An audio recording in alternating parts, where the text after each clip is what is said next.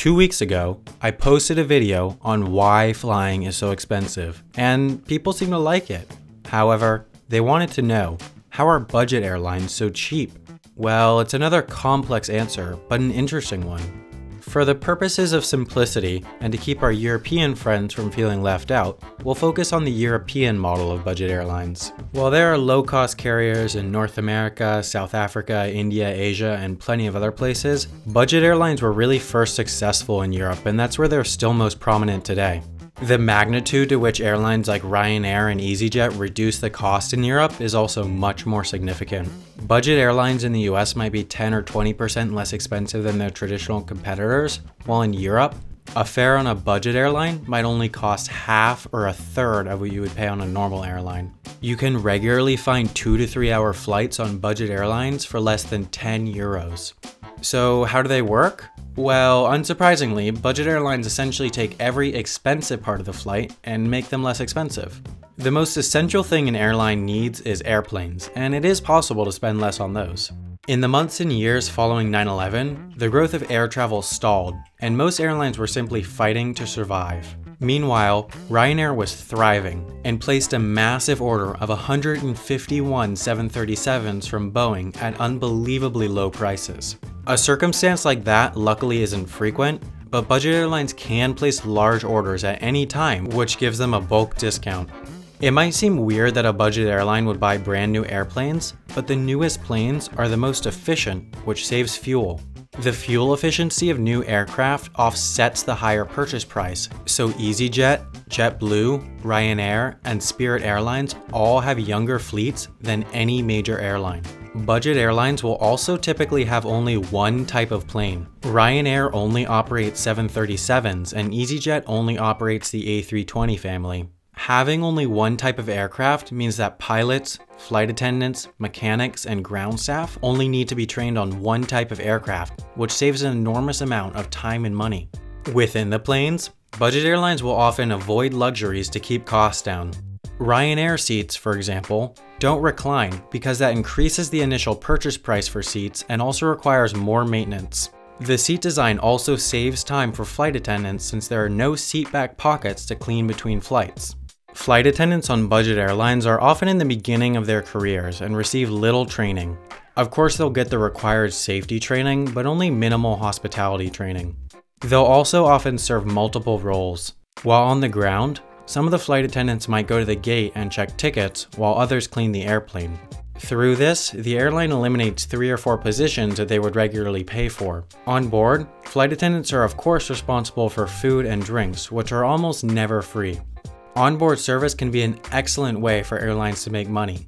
Many budget airlines also do duty-free sales, and Ryanair even sells lottery tickets. Let's talk airports. You're never going to see Ryanair fly to London Heathrow or Paris Charles de Gaulle because those airports are expensive. There's only a set amount of flights per day that can operate out of them, so supply and demand dictates that landing fees are high and slots are regulated. Instead, Ryanair flies to Gatwick, Stansted, or Luton in London, or Beauvais in Paris, which by the way, is an 80-minute bus ride away from Paris, isn't technically in the same region of Paris, and has a website that looks like this.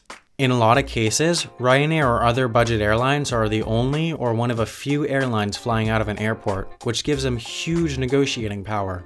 Often they will take a small regional airport a ways away from a city and rebrand it as another city airport. They can ask for lower landing and takeoff prices, and if the airport doesn't comply, just leave, and the airport will essentially cease to exist. If there isn't a viable, cheap airport available around a city, budget airlines can also fly to regular airports at less busy times when landing fees and the chance of delay might be lower. Now let's get into the nitty-gritty. The planes of budget airlines tend to operate all day, non-stop. For example, in one day, this Ryanair plane went from Brussels to Copenhagen, Copenhagen to Brussels, Brussels to Prague, Prague to Brussels, Brussels to Nîmes, Nîmes to Brussels, Brussels to Treviso, then finally Treviso to Brussels. Budget airlines will schedule only 30 to 45 minutes between the landing of one flight and the takeoff of another, which often leads to delays and leaves very little time to clean the aircraft. This does, however, mean that the airplane is always making money, and passengers are not paying for time it's sitting around. Ever wonder why Southwest doesn't have reserved seating? Well, by having a first come, first serve system for seats, people almost always show up to the gate early and line up in an orderly line. This way, less time is spent on the ground boarding and more time in the air flying. Another principle of budget airlines is the point-to-point model. Most traditional airlines have hubs where most or all of their flights go in and out of. British Airways has London, Air France has Paris, KLM has Amsterdam. To get to most places on these airlines, you have to connect through their hubs. Budget airlines, on the other hand, try to have a lot of destinations from everywhere. That does mean, however, that many destinations are served only a few times per week. The cheapest budget airlines don't even allow for connections between their flights. Allowing connections adds cost because then you have to pay for ground crews to transfer bags, create a more complicated ticketing system, and pay to rebook a passenger if a delay in their first flight makes them miss their second. Speaking of ticketing, there's often no way to get a ticket from a real person on budget airlines. Ryanair charges £45 if you fail to print your ticket at home, and EasyJet and some other carriers have almost all their check-ins handled by machines. This, once again, cuts down on personnel costs. At the airport, these budget airlines won't bother using jetways because they're expensive. They'll use steps and just have passengers walk across the tarmac or take a bus to the plane. Budget airlines make a lot of money, if done right. EasyJet, Ryanair, and Wizz Air all have higher profit margins than Lufthansa, British Airways, and Air France. Many of the traditional airlines have unionized workers with salary agreements that cannot be changed, while budget airlines can hire anyone and train them in a few months. It's also hard for these traditional airlines to grow. Any route they make has to be one with a lot of pre-existing demand, since much of their business comes from business travelers. Since budget airlines are targeted more towards tourists, any destination that Ryanair, for example, opens up in will become a popular destination just because it's possible to get there for so cheap. Some traditional airlines in Europe are opening their own budget airlines to get in on this profit. Air France created Transavia and Lufthansa created Eurowings, both of which are losing massive amounts of money. What they seem to forget is that the US went through this budget airline within an airline phase a couple decades ago. Delta created Song, which failed. US Airways created Metrojet, which failed. United created Shuttle, which failed. Then they went into bankruptcy and decided that they should try again and make TED, which failed.